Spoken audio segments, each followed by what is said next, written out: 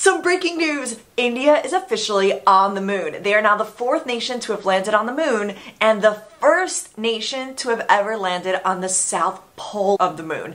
So this is super exciting for India. This is exciting for the ISRO, Indian Space Research Organization. That is their space agency that made this possible, that made this mission even happen. And congrats to the whole team working on the Chandrayaan missions.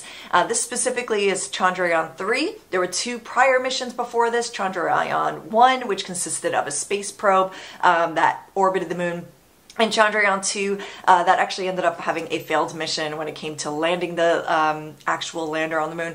But this one, Chandrayaan-3, was a successful landing on the moon. It soft landed on the moon, and this was their Vikram lander. So this is going to consist of not only the Vikram lander, but also of their rover, which is named Pragyan, I believe. I'll double check that. This is the first time there's ever been any sort of mission exploring the south side of the moon completely on the surface. There was a lunar space probe before, NASA lunar space probe that was analyzing the south side of the moon. This is when in 1998 there was the first evidence that showed that there is water ice in the south region craters of the moon, and so a big part of this mission is to analyze that area, where exactly it's located, how much there is it in a form where it can be converted into drinking water? Is it in a form where it can be used for rocket fuel?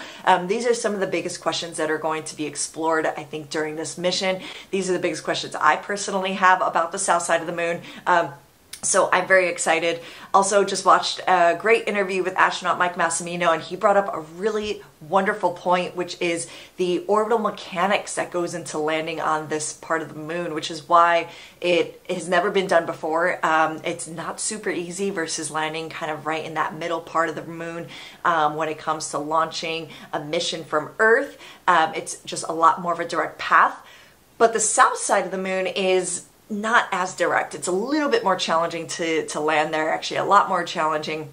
And so one thing he mentioned was kind of the hopes that ISRO will actually share this information with other space agencies around the world so that other people can also land on this area of the moon. And I imagine that that's going to be the case. I think that it's we have a very different approach today than we did years ago when it came to first arriving to the moon, where now it's so much more of a collaborative effort of different nations around the world versus sort of this space race competition. Having some competition, I think, is really wonderful and good. But at the same time, this is something where I think that nations are working so much more together when it comes to space exploration. So I'm just going to sign off there. I would love to encourage you all to check out ISRO, to follow along with this mission, to follow their social media, to follow their news stations, to just find out what information is going to be coming from these missions, to follow along with all the different data that's going to be coming back from this mission, from their lander and their rover, and to just learn some more, see what it's like exploring the south side of the moon. And I just personally cannot wait to see what else comes out from this mission. So as always, thank you all so much for tuning in. My name's Athena. This is the Astro Athens channel. If you like this video, please give it a thumbs up and subscribe. I'm going to be launching videos every single week, so just make sure you turn on that alert button also. All right, everybody, I'll see you next time. Bye!